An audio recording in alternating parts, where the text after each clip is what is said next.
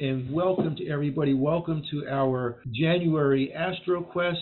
My name's Kevin Kupczynski. I run the planetarium. I do science education, mainly astronomy here at the museum. Joined here tonight by Mike Kerr, the director of the Science Museum, Richard Sanderson, president of the Springfield Stars Club, and Caitlin Goulet, member of the Springfield Stars Club.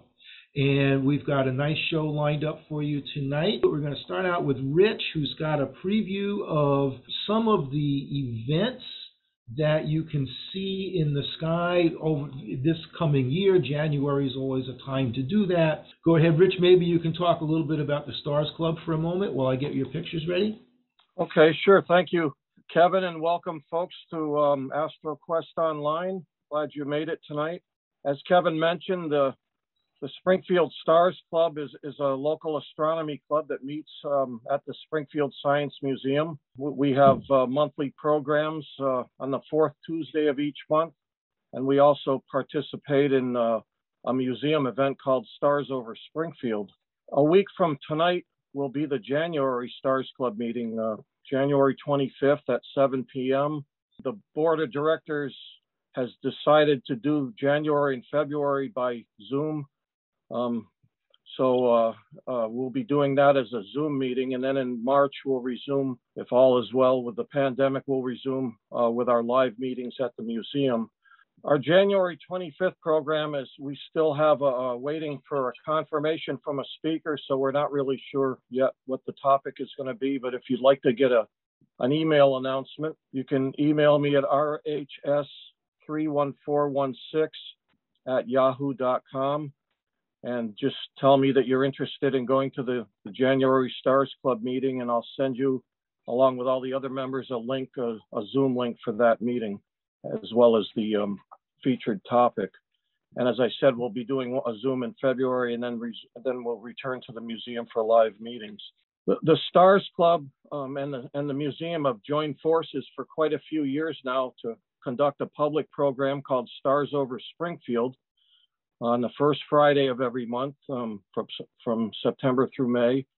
And it's a public stargazing evening. It's held rain or shine because the museum has an observatory that we can either look through the telescope if it's clear, or look at the telescope and learn about it if it's cloudy. And there's also a historic planetarium at the museum that's recently been refurbished and gotten a nice facelift. So we usually have a program. We go to the planetarium, go up to the observatory, and that's at 7:30. It'll be on February 4th, Friday, February 4th, 7:30, and every month on the first Friday.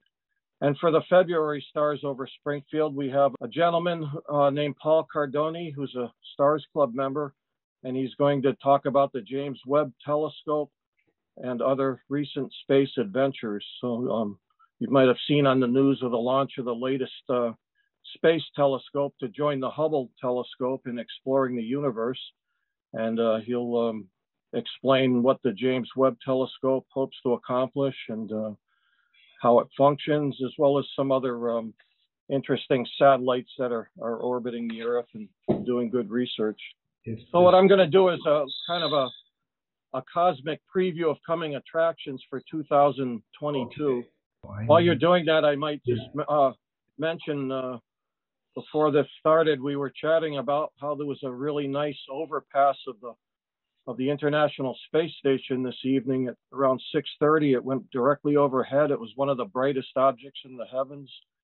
And the space station can be seen very easily to the naked eye.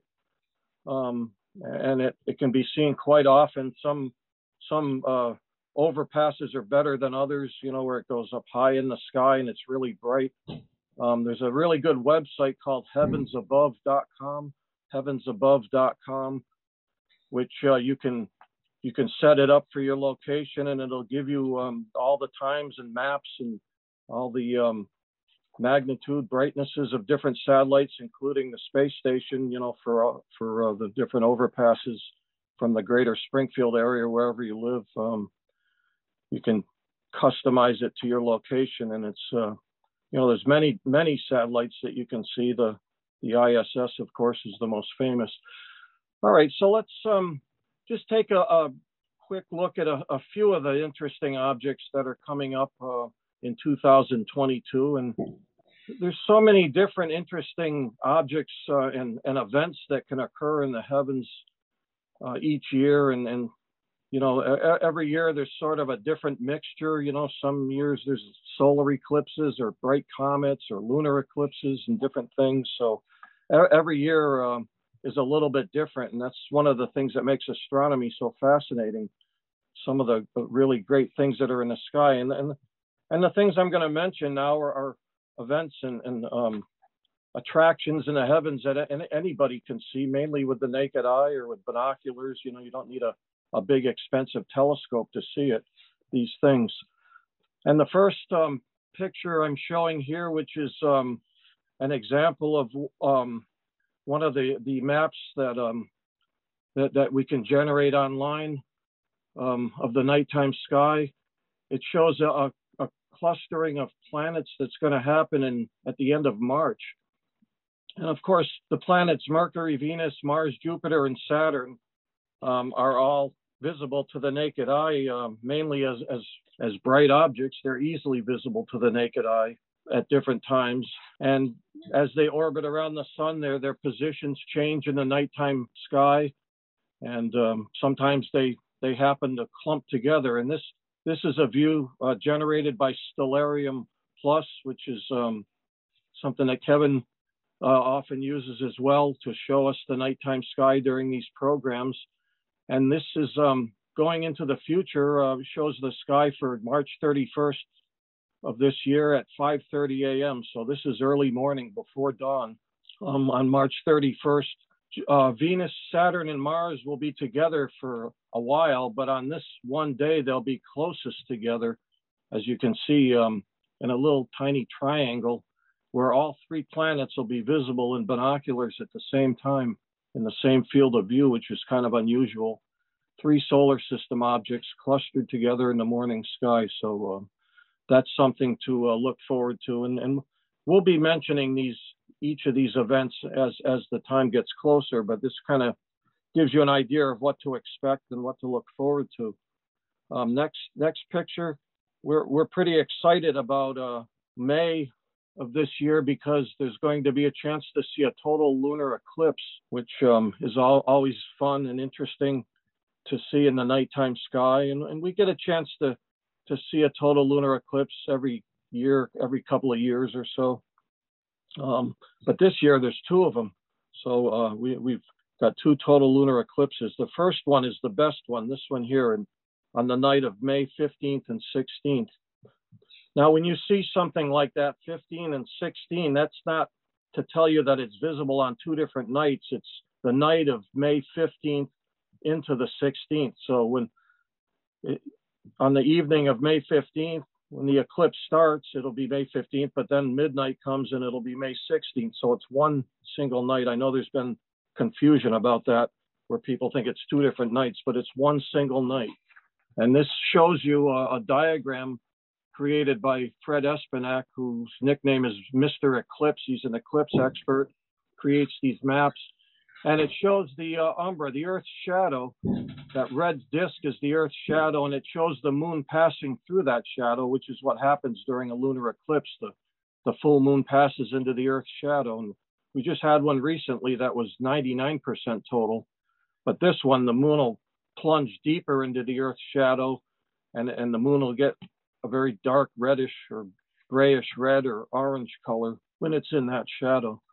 And it's going to be within that shadow for 1 hour and 25 minutes. So that's a long time to see the moon totally eclipsed. You can see the times there. It's kind of a late night eclipse, begins at 10:27. The moon begins to enter the dark part of the shadow. So a few minutes after that time, you'll begin to see kind of a flattening on the edge of the moon. And then little by little, the moon will gradually drift into the shadow of the Earth. And at 11:29, the shadow will completely engulf the moon. That's when total eclipse begins, 11:29 p.m. on the 15th of May. And then maximum eclipse comes right after midnight at 12:11 a.m. That's when the moon is deepest into the shadow and will be darkest. And it gets much darker than a normal full moon. The full moon is about 100,000 times brighter than a totally eclipsed full moon, so there's a huge difference in brightness.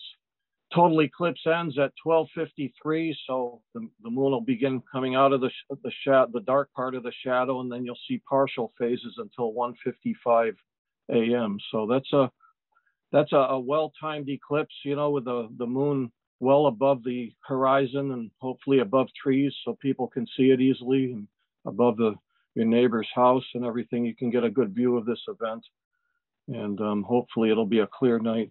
We'll talk more about this eclipse as the date gets near, and we'll show you some pictures of other eclipses so you know what to expect. This one has me really excited. There's really not much scientific value to, looking at planets lined up in the sky, but aesthetically, it's just a wondrous thing to see. It's uplifting to see all the planets in the solar system strung out across the sky. On June 24th, and actually over a 3-night period, June 23rd, 24th, and 25th, before sunrise, there'll be a lineup of planets in the eastern sky, and you can see this is again from Stellarium Plus. Not only is every solar system object that you can see with the naked eye visible here, not of course excluding the sun, but all the nighttime solar system objects are visible: Mercury, Venus, Mars, Jupiter, and Saturn, but they're in the proper order of distance from the sun. Mercury's the closest, then Venus, Mars, Jupiter, and Saturn. And on June 23rd, 24th, and 25th, the moon, the thin crescent moon, will be between Venus and Mars. So that becomes part of that lineup in the proper order of distance from the sun. And I've been trying to find out how rare that is. I can't remember ever seeing an alignment like this where they're in the correct order of distance. So I have a hunch it's a pretty rare event, but I can't tell you how rare. Mercury, of course, might be a challenge. In the lower left, Mercury is always very close to the sun. It's the innermost planet, and it'll be very close to the horizon. You might need an ocean horizon to see that. It might be worth driving to the East Coast to see something like this if it's going to be a clear night. And they will be spanned out across the sky to some degree, and probably you wouldn't be able to squeeze them all into a photograph, but still, it's worth seeing. Next one. Now we have a couple of really good meteor showers this year in August. Every year, the Perseid meteor shower always generates some excitement. A meteor shower happens when the Earth passes through a cloud of debris, of comet debris or asteroid debris orbiting the sun, and these little particles collide with the Earth's atmosphere and burn up to create falling stars or meteors. And as the Earth passes through one of these swarms of litter left behind by a comet, the number of meteors increases dramatically on those nights. And meteor showers usually can last for weeks, but there's always a peak night or a peak handful of nights.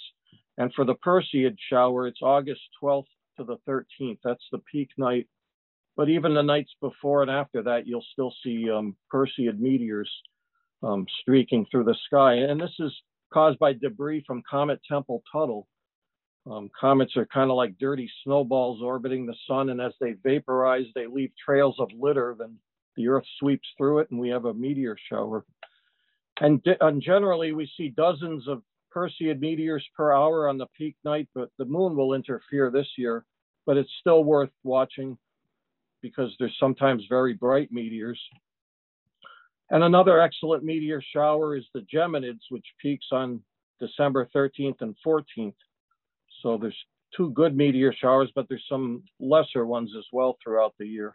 But the Perseids and the Geminids are the two best. And an interesting story about this photograph that I took back when I was 16 years old. This is a good example of beginner's luck.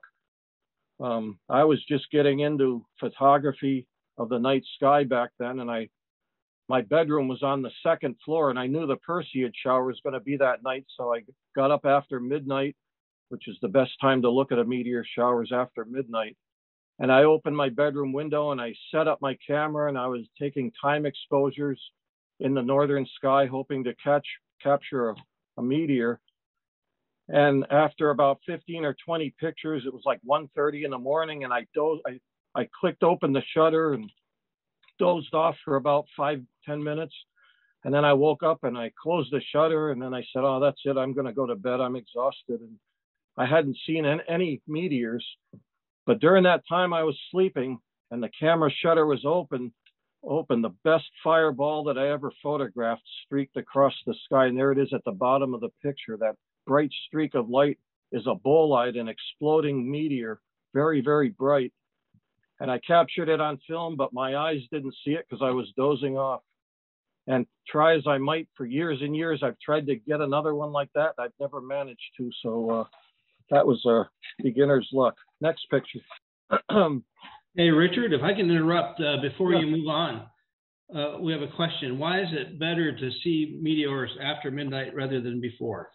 Well, that's a really good question. And I guess you have to think of it as there's a swarming trail of meteors orbiting around the sun in its own orbit, and the Earth is moving in its orbit, and the Earth intersects, it cuts through at an angle through the swarm of debris.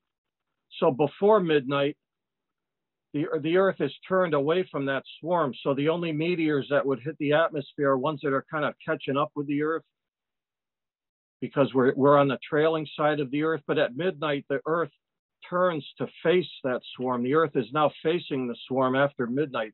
Where you are on the Earth is facing the swarm. And so you're hitting it head on at that point.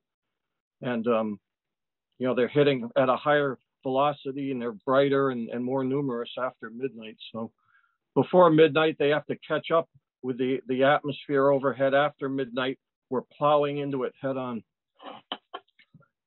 The second lunar eclipse, I'm not going to talk too much about it, but this is a photo that I took of an eclipse in 1975 that's going to be sort of similar to it, where the one on November 7th to the 8th, after midnight on the 8th, is going to happen so late at night that sunrise and twilight and sunrise is actually going to happen during totality, and it's going to kind of cut the eclipse short. So we may see the partial phases. We may see the very beginning of totality, as we see in this picture here, but the total phase will be close to the horizon, and the moon will actually set during totality as the sun rises.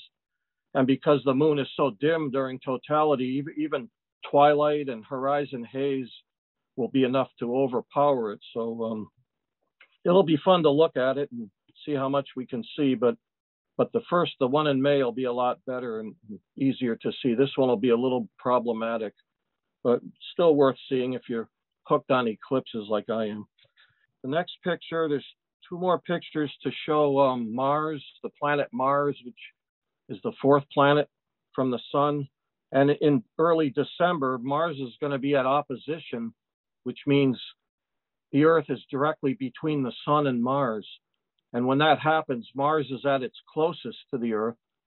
Sometimes Mars is on the opposite side of the sun. It's much farther away. But when they're all lined up, Mars is at its closest, its brightest, its biggest. And Mars is always a tiny planet. It's not a very big planet. It's not much bigger than the moon. So it's hard to see surface detail. But in December, it's going to look the way it did in October of 2020 when I took this picture. And Mars was a brilliant pink star-like object in the night sky. And the next picture shows what it might look like through a telescope. If you have a backyard telescope in December, when Mars is at its closest, it'll be bigger. And it'll still be pretty small, but this is about the best you can see it. And you might glimpse some dusky features on its surface and maybe polar ice caps. And, that's about the best you can do unless you have a large, very large or observatory-sized telescope to zoom in on it. So that's kind of a roundup of what's happening in 2022. And as I said, we'll delve into each of these things in more detail as those months draw near. Okay, thanks, Rich. When Rich and I were discussing this, what we would do ahead of time, and he mentioned that planetary conjunction, I thought I brought in one of my few astrophotography pictures. This is a planetary conjunction that happened in May of 2002, early May. and you had all of the planets. Now, again, Mercury's the tough one. Mercury is just above the mouse here. And by the way, if you're not already doing that, it's really a good idea to have the lights off in your room so you can see the screen. So Mercury is right up above the mouse, and I'm looking at the broadcast. It's really hard. It's barely showing up. Oh, it was barely hard to see. It's just fighting the glare of the sun. So there's Mercury. There's Venus. And then Saturn, Mars, and then way up here is Jupiter. And in this one, you could get them all in one shot of a camera. The one coming up in June, you would need such a wide angle that the planet dots will be really tiny in the image. Although there are other ways of doing panoramas or something like that. So anyway, that's reminded me of this picture, and so I thought I'd share that as well. Thanks to, and we've had a couple people ask questions. That's great. I forgot to remind you, yes, please go ahead and use the chat to ask questions. You can also use the Q&A. Hint, the chat is a little easier to find when you're sharing the screen with a whole bunch of stuff. But whichever works for you, we're glad to have you post your questions as well. Okay, so I'd like to go on and introduce Caitlin Goulet. Caitlin is a member, as I mentioned, a member of the Springfield Stars Club, and Caitlin has started publishing a newsletter, which you can subscribe to with an email to starryscoop@gmail.com. When we started AstroQuest, we invited Caitlin to share a little bit out of her newsletter each month. So Caitlin, take it away. So as Kevin mentioned, I do write a monthly newsletter called the Starry Scoop. I think I'm on volume 22, so this is monthly, so I'm nearing my 2-year anniversary. As you mentioned, you can contact me at starryscoop@gmail.com, or you can find me on Facebook. I have a Facebook page. So the Starry Scoop is comprised of several different topics. I have a What's Up section that tells about current and historical current events. I have a little calendar and a star map highlighting what's going on in the month. I have an observation section, the retellings of my own observations and people I have interviewed. And I also have an Object of the Month, a fun little challenge for all the observers who read my newsletter. And this is January's edition, so the most recent. And the Object of the Month was the Rosette Nebula, which we will discuss very soon. So tonight I will be discussing the stars of winter. This is a picture that I took a few years ago of Orion over here. We have the Bull's Head and the Pleiades up here, which I will discuss, I think, like in the next slide.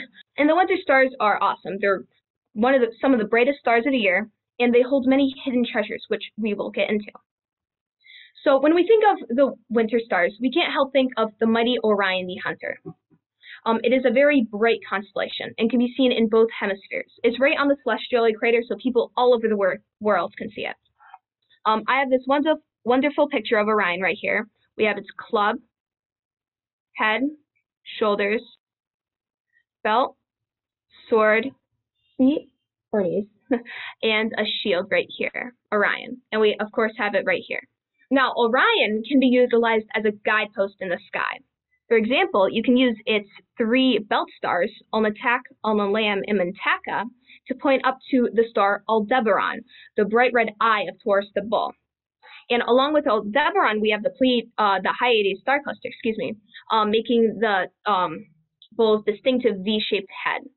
And if we continue even further, we have the Pleiades open star cluster. Now, both of these open star clusters are wonderful with just a simple pair of binoculars. Just gorgeous. Now, moving in the other direction using the 3 belt stars, we could go down to the bright star Sirius in the little dog, or in the big dog, in Canis Major. Sirius is the brightest star in the sky, and I will discuss it, I think, in the next slide. And we can also utilize Rigel and Betelgeuse and use them to point to the Gemini brothers, Castor and Pollux, two gorgeous stars. So, a lot of the stars that I've mentioned are part of the large asterism, the winter hexagon.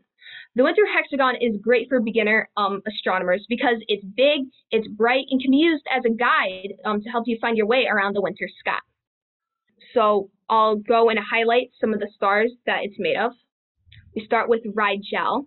Rigel is a blue-white supergiant, and it's made of 4 known stars that scientists have discovered. Now we're moving up to Aldebaran, the red eye of Taurus the Bull. Aldebaran is a giant star that shines red and orange, and it has a diameter 35 to 40 times that of our sun. Next, we're moving up to Capella in Auriga. Capella is also known as the goat star, and it is the 6th brightest star in the sky. And it is what we like to call a spectroscopic binary star. So it is made of multiple stars, but it requires professional equipment to just find out that they're there. Now, the 2 main stars that Capella is made of are much like our sun, but are progressing into larger red giants. So they're nearing the older stages of their life. Next, moving on to Pollux, one of the 2 Gemini brothers. Pollux has a golden glow to it, and that's contrasting to its brother, Castor, which shines bluish white. Now, Pollux is a single star with a known planet orbiting it, but Castor is made up of 6 stars, all gravitationally locked and bound together. I find it amazing that the single stars that we see in our sky with our unaided eyes could have 2, 3, 4, 6 or more stars. The next star we're going to is Procyon in the little dog. Procyon is the 8th brightest star in the sky. And now in the big dog, we have Sirius, the brightest star in our sky. Sirius is known as the dog star or the rainbow star. It's known as the rainbow star because it flickers with many different colors. Now, we see these flickers of colors, and they're very prominent because it's low in the sky. You can always find Sirius grazing the tree line. Now, Sirius isn't the brightest star because it's so big. It's the brightest because it's very close to us. It's only about 8 light years away, while stars like maybe Betelgeuse or Aldebaran are hundreds times that distance. So now I'm going to tell about some objects that you can find in this region of the sky. I'll begin with M42, or the Orion Nebula. I have a picture I took of it right here a few years ago in my driveway. This is a stellar nursery where stars are born. You can find this right where Orion's sword would be, so right below the belt stars. Next few objects we have are the Horsehead Nebula and the Flame Nebula. The Horsehead is a dark nebula, so it's only visible because it blocks the light coming from sources behind it. The Flame Nebula is an emission nebula, so it shines with its own light. This is also a picture I've taken, and this star right here is a star, the first star of Orion's belt all the way to the left, right here, Alnitak. The next object I have here is M78. This wonderful photo is taken by Jamie Thewin. It is the brightest reflection nebula in the sky, and reflection nebulas reflect the light from nearby sources, such as stars. And M78 is a little bit higher up than the other ones, so it's right here on the map. We also have the Rosette Nebula. This picture was taken by Tim Conley.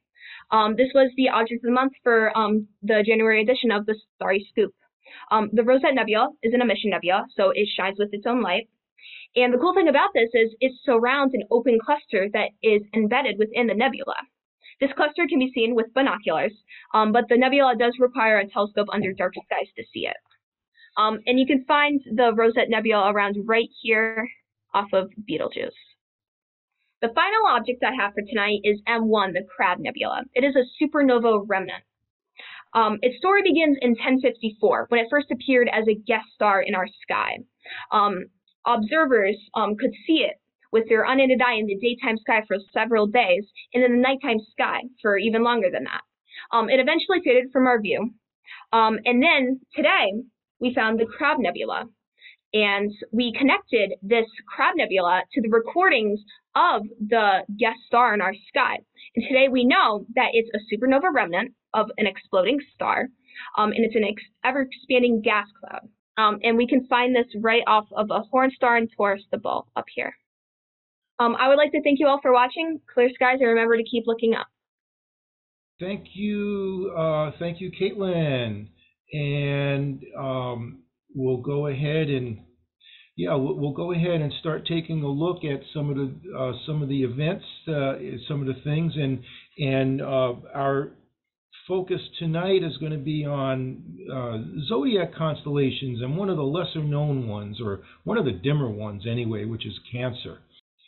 So here we are, we're looking at the program Stellarium. As Rich mentioned, this is available for basically any computer. And Rich, by the way, were you looking at that on your iPad, Stellarium Plus? Yeah, those were screen saves that I made on my iPad. Yeah, so the Plus version is iPad. You can get it on tablets. You can get it on any computer as well. It's great to look at, to see what can I see tonight, and also look for some of those events, as you know, Rich showed you, right, screenshots from this, to see what's going on, track the moon, and see when the moon's going to be near something interesting, one of the stars or one of the constellations, or so on. So we're looking at 6 o'clock tonight, which is it's about an hour and 10 minutes, or almost an hour and 15 minutes after sunset. So it's pretty dark by then. And as we mentioned last month, pretty much the only planet now that we have is Jupiter. The big planet show that we had, that's going to be over for a while. It'll come back at us by the end of the year, with Mars in the picture as well, really nice and bright at opposition. So you can still go out to the west. You can still see Jupiter down there low in the sky. One thing again that you can do with Stellarium is you kind of look through and look around and see what events that you might find. And one that I noticed is going to be on the 29th of this month. It's not quite as cool as the conjunction that Rich showed us, but it still might be kind of fun to look for. However, it's in the morning, and we can see just coming up. Maybe we'll advance the time a little bit more. We have Venus, Mars, and the moon, the nice crescent moon. And the crescent moon is kind of cool to get next to something. If you can, it's great to scan it with binoculars while you're looking at the other things up there. You probably need binoculars for Mars. It's not at opposition right now. It's still kind of dim. And Venus, no problem. You'll see that pretty well. And basically, you are just sort of racing. I went ahead an hour. You are kind of just racing as the time goes on. The sun's coming up, and that's going to dim out Mars. And it's not awfully early in the morning by then. So if you've got a good low eastern horizon, that could be something to check out. Let's go in now a couple more days into February, and we have kind of a marker event. And as we look to the east, early next month, even this month, there's Orion in the eastern sky. So maybe just very quickly zoom out a little bit, and here's basically what Caitlin was showing you. You look to the, what is that, southeast. There's Sirius, very bright, very low in the sky. Orion, Taurus, Auriga, or Capella the star, Gemini, and Procyon down there. There's the winter hexagon, I believe they call it, winter circle too, for I guess you could call it, for that matter as well. So you'll have that. But then on the 2nd, down toward the east, let's see if we can pick up this one star. Yeah, that one star is in the constellation Leo. And so on February 2nd, Leo is just coming into the sky at the onset of darkness. Maybe if we, let's proceed a little further into the evening and get a little more of that to show up. Leo's main sort of feature is sort of a semicircle, looks like a backwards question mark. And well, what's the thing here? Well, the 2nd of February, we do something to think about how long is it going to be, right, until winter is over. And on the 2nd of February, winter is about half over. Folks would note that by noticing that Leo was just coming into the sky just as it was getting dark in the early evening. And one of the traditional names for the February 2nd was a holiday called Candlemas. And they had a phrase, half your grain and half your hay you should have on Candlemas Day, because that was the halfway time. And of course, we do something, yep, thanks, Mike. We do something on that day. We do that with a groundhog. Somehow I think maybe we should be calling it Lion's Day instead of Groundhog's Day, because the lion's up there telling us that basically winter's halfway over. I think we know what goes on with the groundhog, right? What is it? If the groundhog sees its shadow, if the groundhog doesn't see its shadow, it stays out. It'll be spring in 6 weeks. But if it does see the shadow, it runs back in, and it won't be spring for a month and a half.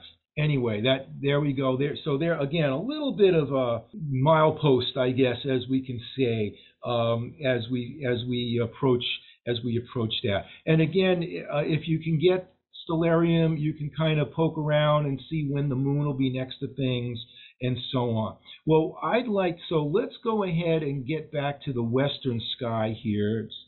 No, I beg your pardon. We need to be in the eastern sky still. And there's Leo, there's Gemini. We do need to get back to night sky, though. Okay, so there we are, and we have the moon in the picture. And we have, there's Gemini. Leo is down below the horizon at this point, and the moon is about halfway in between. Now, if we zoom in on the moon, we see that the moon is right next to this little bunch of 4 stars and a whole bunch of stars in the middle. This is the central portion of the constellation Cancer. So right now we could say the moon is in Cancer, and that bunch of stars in the middle, it now goes by the name of the Beehive cluster. This is quite a collection of stars. There's at least 1,000 stars in that cluster. It's an open cluster, very much like the Hyades and the Pleiades that Caitlin showed you. Open cluster is a bunch of stars that all form together in the same dust cloud, and they're gravitationally bound together, and they're moving through space with each other. Eventually, the gravitational attraction weakens, and they all go their separate ways. But right now, they're all together. This cluster it's one of the closest open clusters to us. It's the estimates are somewhere between 500 and 600 light years. And again, as Mike mentioned in the chat, a light year is basically how far light travels in 1 year. Turns out to be a very handy measurement of distance in astronomy. This is also the first cluster where planets have been found. There are now known to be 6 planets at stars within that cluster.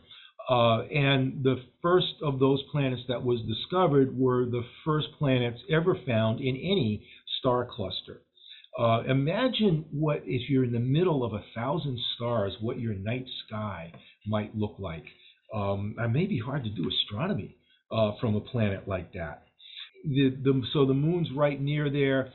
The more traditional name for this cluster, going back a lot further to the Romans, is Precipe, which is the manger. And the two bright stars down on this side are two donkeys, the northern donkey and the southern donkey, who are feeding at the manger. They sort of have a place of honor.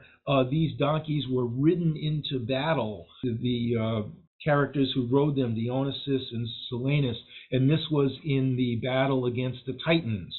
Apparently, Titans didn't know what donkeys were, and the noise that the donkeys made was scared them somewhat and helped tip the battle in favor. So there, they've got their place of honor in the sky and plenty to eat in the manger there. Interestingly enough, this constellation really has been known as either a crab or at least some kind of a water creature going way, way back, way before the Greeks, to the ancient Sumerians. And through the period of the Babylonians, and then as the Babylonian civilization was waning, the Greek civilization was flourishing, and the Greeks just really took a lot of stuff from the Babylonians, including this. And the Babylonians took a lot of their stuff from the Sumerians before them. So this character, this really goes back many thousands of years as either a crab, maybe a tortoise, or at least some kind of a water creature. And then, interestingly enough, come on over here to our continent, and the Mayans, a little bit after that time, the Mayans might have seen this as a frog. Definitely, it seems to have that water thing for a lot of people. In the southwest of our continent, the people of the Pueblo have a story about a great leader named Longsash. And Longsash led them from wherever they used to be to the place where they made the Pueblos. And during that journey, it was a long journey, and at one point in that journey, Longsash felt he was losing his way, and it came to the place of doubt. Cancer in that story is associated with that place of doubt. Now, the thing is, though, okay, fine, I had to zoom way in so we can see it. Granted, the moon is there, and the moon is going to make things hard to see, but as you might know, or probably know, Cancer is one of the Zodiac constellations. But it is, if we zoom back out, compared to Gemini or up to Taurus, okay, and then to come will be Leo, it's not much to look at. Granted, back in the day, those folks had darker skies, maybe they saw it, but it still was a lot dimmer. So how in the world does that get to be a zodiac constellation being so dim? Well, it turns out that this is really more about location, location, location. There's the sun. And then we can do something in stellarium. We can, the daytime, you can't see the stars, but you can take care of that in stellarium with the press of a button. So what if the atmosphere didn't disperse the light and we could see outer space during the day? What would we see? We would see the sun by the 30th. So on the 18th, it's sort of just leaving. By the 30th, the sun is right there in the middle of those four stars. There's the two donkeys. Every time during the year the sun is near or in, that's what we call the sun being in the constellation Cancer, for example. So the sun is in that constellation. And okay, so fine, as I said, people were noticing this thousands of years ago. They didn't have stellarium, right? How the heck did they know that? How could they tell, right? And basically by a lot of observation. Now let's do this. Let's go to about 4 in the morning. In other words, it's more or less sunrise. And at 4:30 in the morning, Gemini is just rising. Let's put the atmosphere back. Okay, and we can see that at 4:30 in the morning it's starting to get light. You can see Gemini because they're bright stars, and Venus as well, and Orion. But it's Gemini that we're interested in here. You can see it coming up, and as we progress any more, the sun is going to come up, it's going to blot out everything. So Gemini is the last major constellation that you see coming up before it gets too bright to see the stars. And this is called a heliacal rising. And this is something that the folks could see thousands of years ago. And then, because they're observers of the sky, so they would see this coming up about 4:30, just as getting bright, and about 2 hours later, there's the sun. Well, from other times of the year, when it's not coming up with the sun, like, for example, tonight, they would know that after Gemini comes up, about 2 hours later, is Cancer.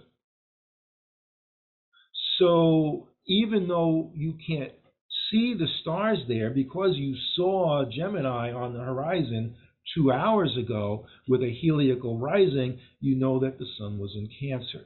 And so this idea of the sun being in a constellation was a really, really big deal to people, because they were using this to track the seasons.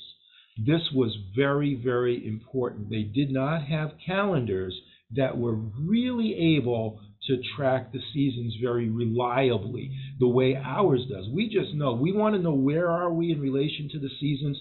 Just look at a calendar, right? And where are you in relation to December 21st or June 21st or March, right? And right away you know where you are in relation to the changing of the seasons. Not so back then. But people noticed that with these observations, they noticed that the changing of the seasons matched these sun positions very, very, very, very well. Now let's wrap it up here. We're going to move to the summer solstice.